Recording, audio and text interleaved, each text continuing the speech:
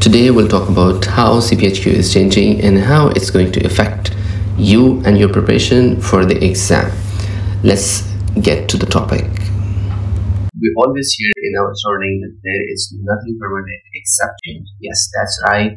Recently, CPHQ has decided to prevail the change in their CPHQ exam as well, and that's because they have conducted 3 to 5 years. So that's because they have conducted job task analysis, which they usually do every 3 to 5 years. This is to maintain the significance of CPHQ and to comply with the dynamic environment of healthcare quality all around the world. Basically, this survey, what exactly the survey is, checks every field where the CPHQ is applicable around the healthcare and comes up with the ideas where there are some changes required in CPHQ exam, and then they implement the same based on the exam.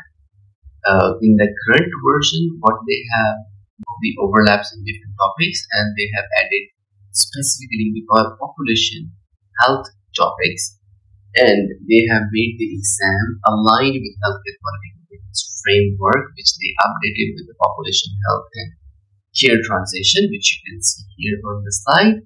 There are other topics including patient safety, health analytics, quality review, and accountability, professional engagement, and others as well. When we talk about the changes in the exam content, here it's very important to mention that there is no changes in the eligibility criteria, which remains unchanged. So if you were eligible previously, you are still eligible, and prepare and get to the exam. Important to discuss here is what exactly we need to have for the preparation according to the updated version of the exam. So as per CPHQ Solution, specifically 5th edition would be the perfect reference for you, and if one of you or if anyone of you have purchased any of the CPHQ courses, get it converted to updated version for free just right now if it's not automatically converted for you.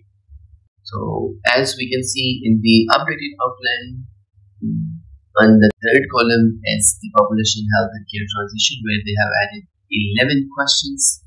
And don't think that with this addition of 11 questions there is increased number of questions in the overall test.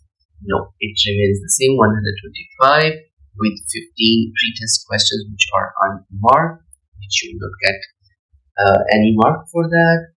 So you can see total of 120 questions which are marked, which you will get to pass, which is most of the time is 70%, and there will be 15 pre-test questions. You will not be notified about these pre-test questions, and you will get 140 questions in 180 minutes. This is all about mind game.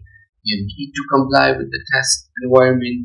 Be sure you have practice every time you do study for the CPHQ exam, because practice makes you perfect, and this environment matters. If you have any questions, please leave a comment. If you have any question, you are confused, please write in the comment and we'll get back to you in a detailed manner. Thank you very much for your